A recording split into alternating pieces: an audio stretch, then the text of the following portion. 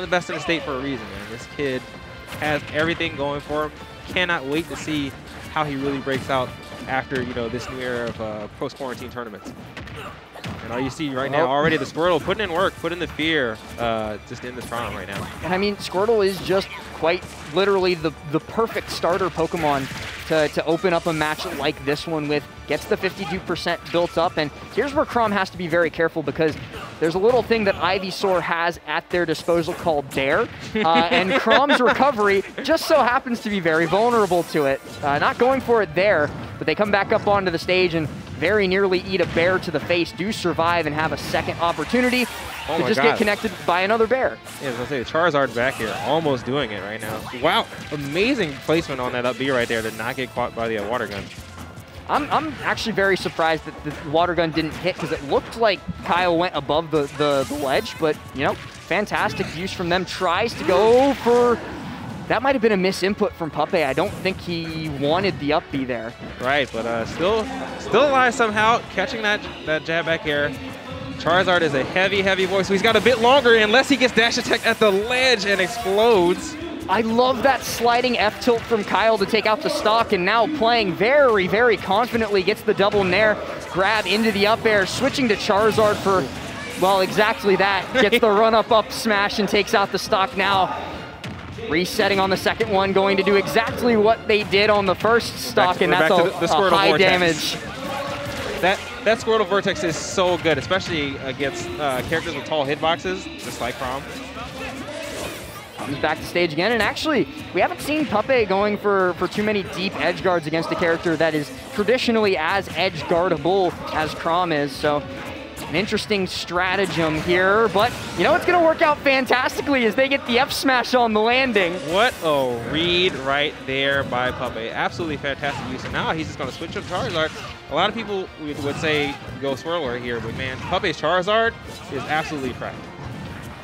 Trying to get the nairs on the ledge while Kyle gets back up on, but that's going to be a grab into down throw. No fair to follow it up though. Good DI plus air dodge from Kyle, and he gets the read with the F smash. Fantastic DI from Puppeh though, not going to be a kill. Comes back down, and you can tell he's looking for a Jair. He wants it. Definitely is, but he's, and the frame one swap saving his life right there. All right, then the Ivysaur is back out. Comes down, lands with the fair, sends out Razor Leaf, and you know he's trying to pop up into the Razor Leaf up air, or just the back air up air on the jump. And Puppeh takes game number 1. Absolutely incredible stuff by Puppeh right there. I feel like Kyle definitely has some good momentum going. He had some good moments in that match. That S-smash read on the aggressive return to stage when Puppeh had Charizard out. Really good, really well thought out. I feel like he just needs to do a little bit better against the Squirtle. The Squirtle's a little scary.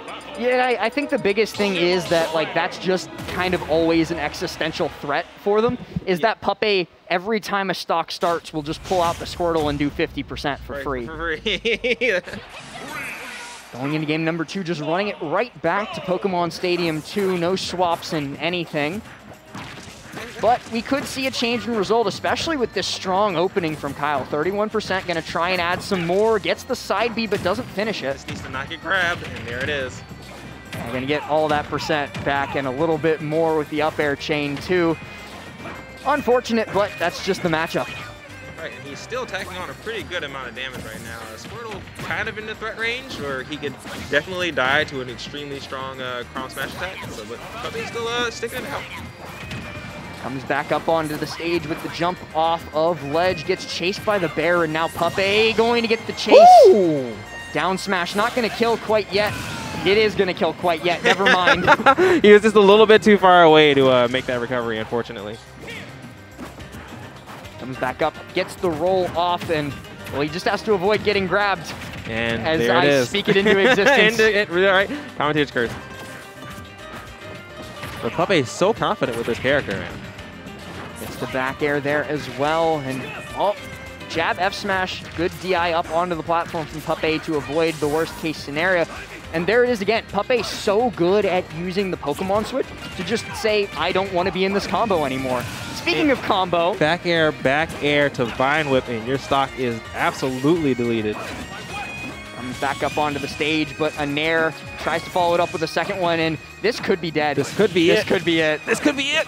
This is it. He is gone. Oh my god. What a sequence right there from Puppeh, man. That was nair, nair, ledge grab, nair, nair.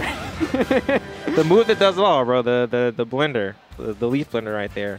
But again, like I was saying before, you know, I'm not saying Puppeh is good just to gas him up. He's genuinely insanely talented with that character. Man. Do you know what round of bracket that was? I'm assuming this is probably around like the winners quarters This range? is winners round 4, so we're just like before quarters. Okay. So that was top 32. Both Riddles and Puppeh on opposite sides of bracket, kind of tearing their way through.